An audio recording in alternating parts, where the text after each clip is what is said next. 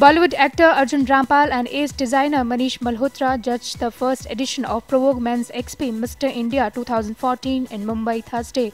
Actors Arjun Bajwa and Ellie Everam also accompanied them on the judges panel. Prateek Jain of Bangalore was announced the winner of this pageant. He will now represent India at Mr. World 2014 pageant to be held in Torbay, Britain, June 15. While the first run-up title went to Puneet Beniwal from Delhi, Chennai's Bharat Raj was declared as the second runner-up.